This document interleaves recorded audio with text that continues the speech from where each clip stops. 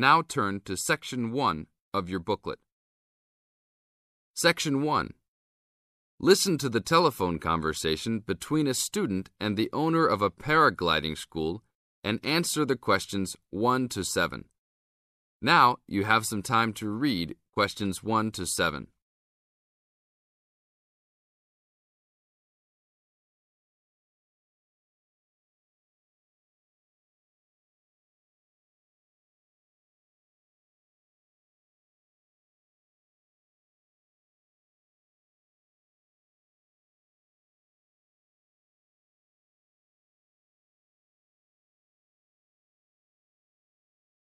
Hello, Paraglider's Paradise. How can I help you? Oh, hi. I'm interested in doing a course in paragliding. Which course are you interested in?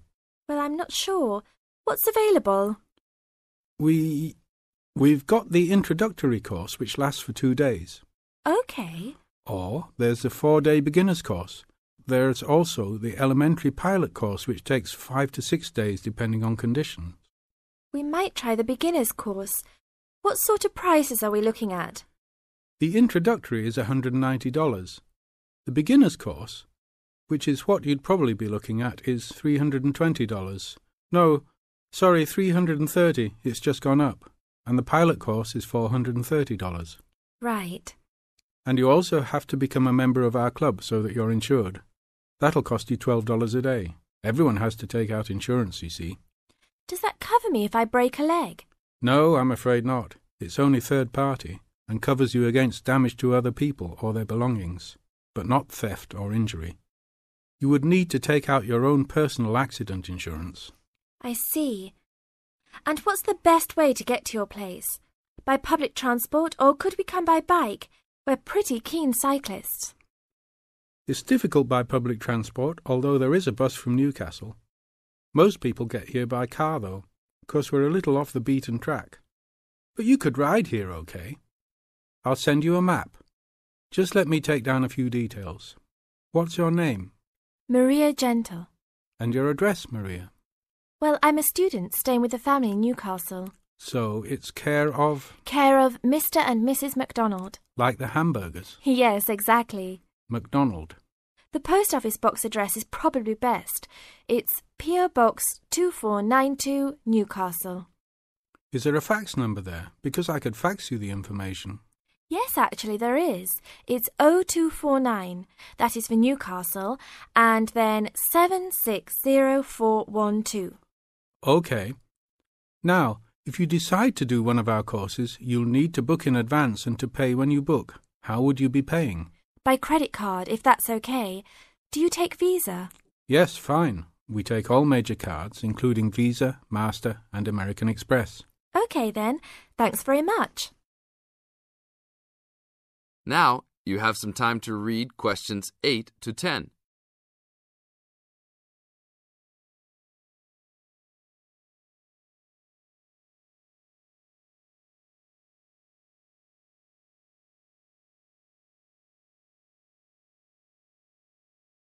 As the conversation continues, answer questions 8 to 10.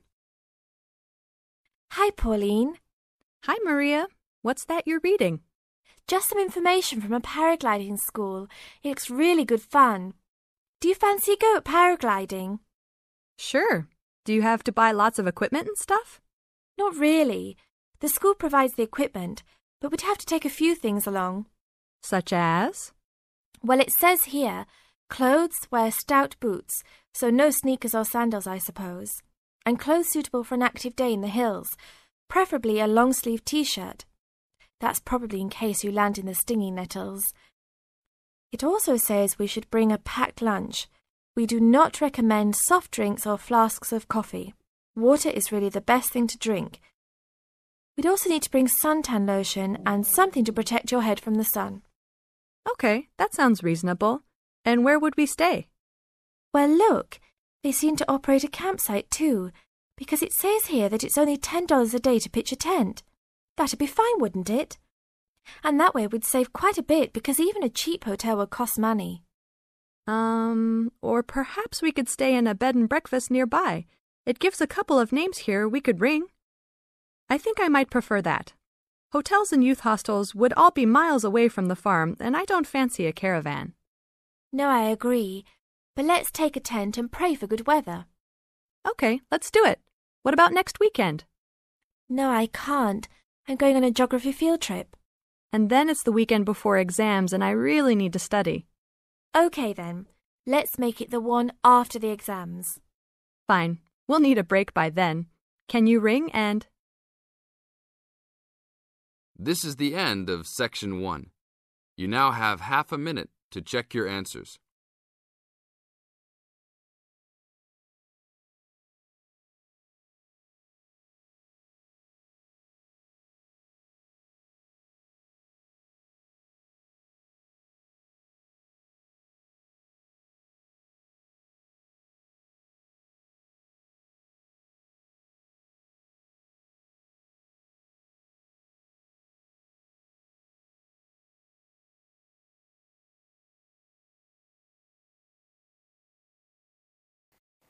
Now turn to Section 2.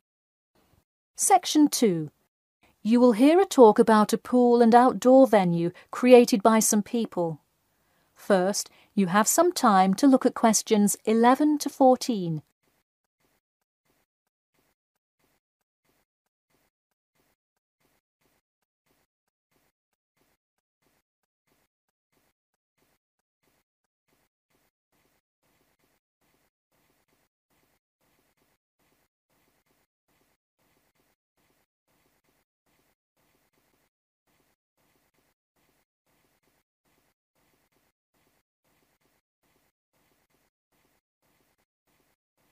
Now, listen carefully and answer questions 11 to 14.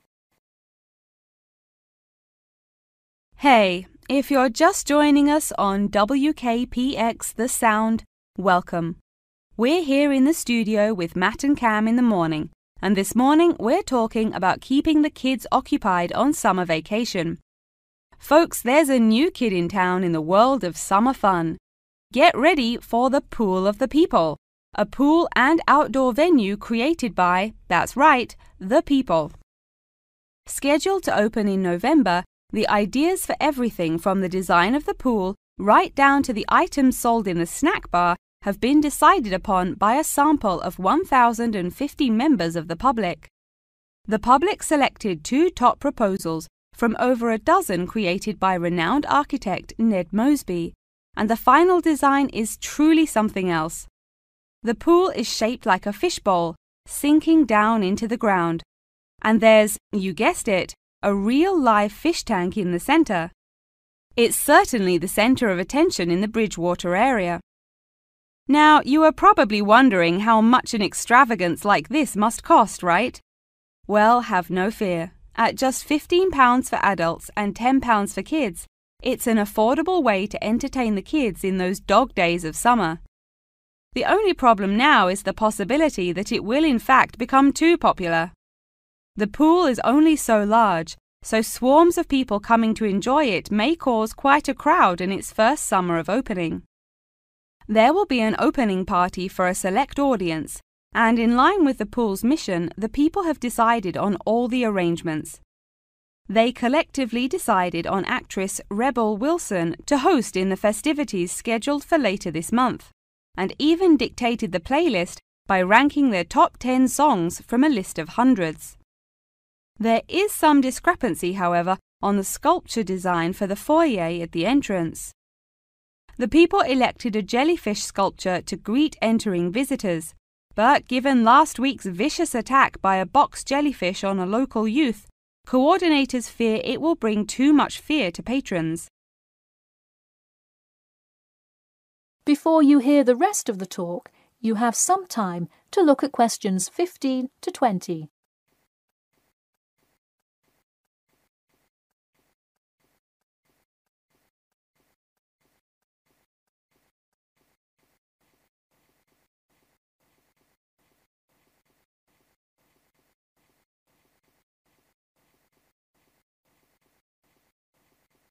Now listen and answer questions 15 to 20.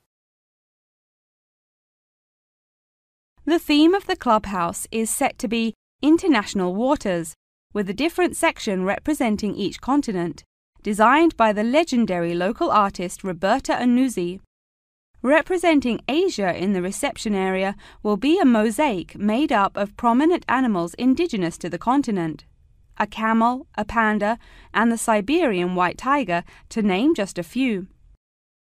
In the West Lounge, feel the cool, icy vibes of the transantarctic mountains of Antarctica. Makes you cold just thinking about it, doesn't it? Just seeing a wall with a mural of the glacial mountains is almost enough to cool you off on a December afternoon. Almost. Why not make the trip to the pool a social studies lesson at the same time? The theme in the ladies' lounge room for Africa may not be what you expected. A safari? Drum music? The Nile River? No. Did you know that Africa was home to the first jewelry? I sure didn't. By contrast, as you may expect, North America's theme for the card room is as modern, even futuristic as it gets. Annuzzi created for North America a sort of absurdist print, interestingly juxtaposing the moon landing of 1969 with an abstract depiction of humans living on Mars. Seems to me like an interesting commentary on the future of space exploration. And in the men's lounge room, the ancient forts of Sparta, Rome, Greece, and other European civilizations fittingly exhibit the strength and combatant characteristics of these societies. Finally, the cafe and breakfast room area is an enchanting round room that draws all attention to its center, where there is a strikingly realistic sculpture of a volcano. The delicious food may actually be only the second most exciting part of this room, in comparison to the 9-foot statue, complete with brightly colored molten lava to characterize South America. Honestly, it is like a museum visiting each room of the clubhouse. Why not make the trip to the pool an educational one for the kids? We're going to take a quick commercial break here at WKPX, but we'll be back in 10 with more on what's touted to be the summer's hottest place to beat the heat. That is the end of section 2. You now have half a minute to check your answers.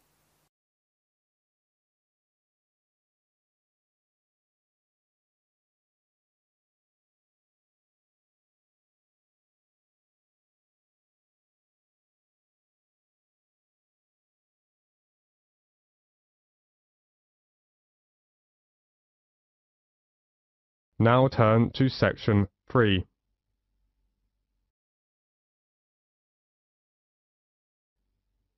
In a moment, you are going to hear a conversation between a professor and his student Alicia. As you listen, answer questions 21 to 30. First, you have some time to look at questions 21 to 30.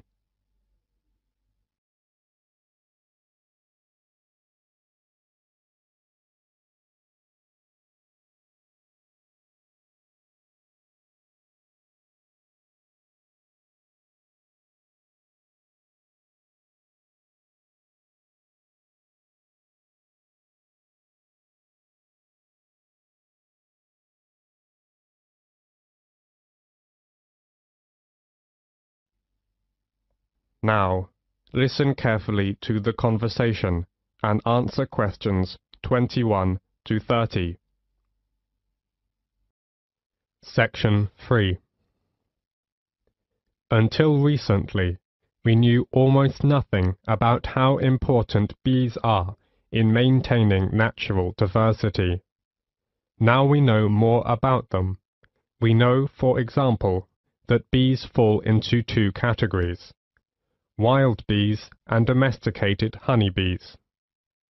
A main reason for the domestication of bees has always been the production of honey and beeswax. We also know that honeybees are the dominant pollinators. In addition to bees, wasps, moths, butterflies, flies and beetles, as many as 1,500 species of bird and mammals serve as pollinators. Many crops of commercial importance, such as almond, cherry, avocado pear, watermelon, cucumber rely on pollination by insects. And of these insects, bees are by far the most important. Animals and insects provide pollination services for over 3/4 of the stable crop plants and for 80% of all flowering plants in the world. The economic value of animal pollinators to world agriculture has been estimated to be $200 billion per year. Pollination is one of nature's services to farmers, so think about this. If you eliminated the pollinators, it would take the food right out of our mouths. We biologists never imagined we'd see the day when wild plants or crops suffered from pollinator scarcity. But, unfortunately, that day has come. In fact, farmers in Mexico and the US are suffering the worst pollinator crisis in history. So, what happened? Any ideas? Alicia? It is, because of natural enemies? I read something about a kind of parasite that's killed lots of bees. It's true. An outbreak of parasitic mites has caused a steep decline in North American populations of honeybees. But parasites aren't the only factor. What about the pesticides used on farms? All those chemicals must have an effect. Most definitely, yes. Pesticides are a major factor. Both wild and domesticated bees are in serious trouble because of pesticides. In California, farm chemicals are killing around 10% of all the honeybee colonies. Agriculture in general is part of the problem. Another example is the monarch butterfly. Millions of monarchs from all over the US and southern Canada fly south every year in late summer. The monarch is the only butterfly that returns to a specific site year after year. Unfortunately, the herbicides used in the milkweed in the Great Plains are taking a toll on monarchs, and fewer of them are reaching their winter grounds in Mexico. In a recent field study at Cornell University in the US, it was found that monarch butterfly caterpillars eating corn-toxic pollen blown onto milkweed plants near cornfields had suffered significant adverse effects, leading to death of nearly 20% of the caterpillars. Wow, 20%! That's so tragic. And it's more than that. There are over 1,500 species of butterflies in the Indian subcontinent, but their population is dwindling because of environmental changes. Many man-made environmental changes like deforestation, extension of farming, and unrestricted urbanization are threatening some species of butterflies to extinction by destruction or disturbance of their larval as well as adult food plants, feeding grounds and shelters. Many of the most spectacular and endangered species have various levels of protection under local legislation.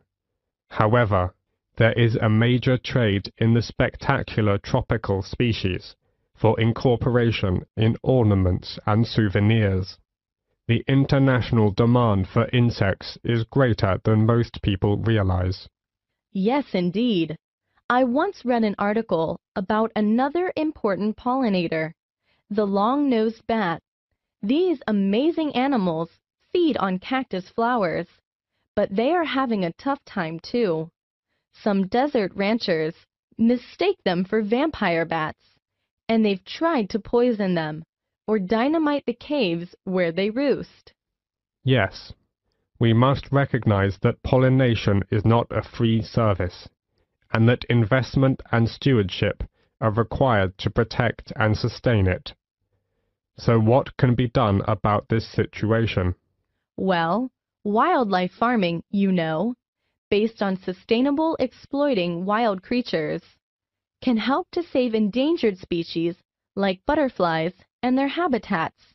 Besides, gardeners, orchard growers, farmers, and urban dwellers can switch to more pollinator-friendly organic methods of cultivation to reduce wildlife exposures to insecticides, herbicides, and fungicides.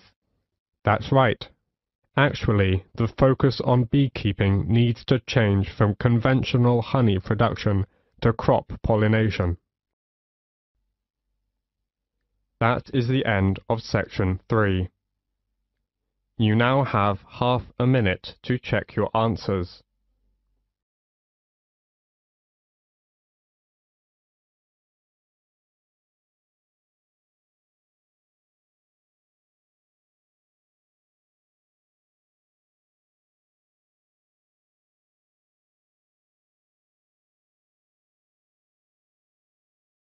Section 4. You will hear a talk by a university lecturer in Australia on a type of bird called a peregrine falcon.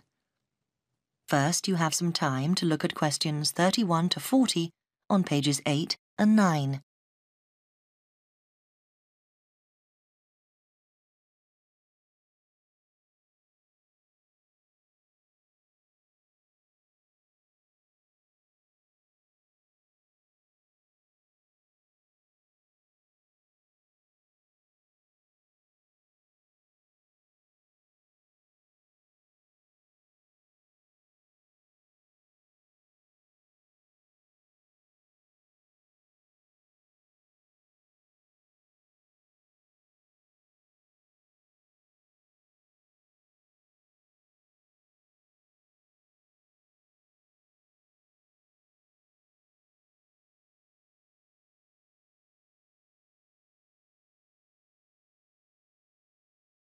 Now listen carefully and answer questions 31 to 40.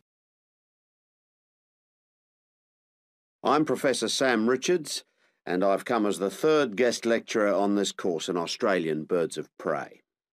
My job is to keep a watchful scientific eye on the state of Tasmanian peregrines, so I'll start by giving you some background to these magnificent birds of prey before I speak briefly on my own project. Peregrine falcons are found on all continents with the exception of Antarctica, so don't go looking for them at the South Pole.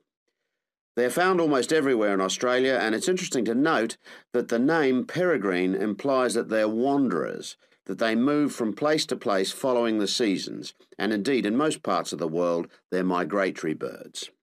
But not in Australia, however, where they prefer to stay in one place.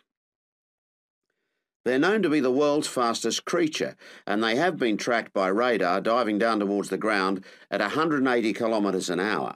However, a number of textbooks claim that their flight speed can go as high as 350 kilometres an hour, so there's still some dispute about just how fast they can actually fly. Female peregrine falcons, like all other Australian falcons, are larger than their male counterparts. In fact, the female is almost a third larger than the male in the case of peregrines. While she stays close to the nest to protect the eggs and the young chicks, the male is mostly occupied looking for food. Peregrines typically lay 2 or 3 eggs per nest, and after the eggs have hatched, when the chicks are about 20 days old, they start to fly. So they fly at a very young age. By the time they're just 28 days old, they've already reached full adult size. In other words, they're fully grown.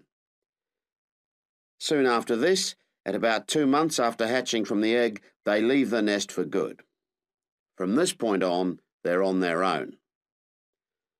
Unlike their parents, which have learned how to hunt, the young falcons are not good at feeding themselves, and so during the first year, about 60% of them die. Once the birds have managed to live to breeding age, at 2 years old, they generally go on to live for another 6 or 7 years.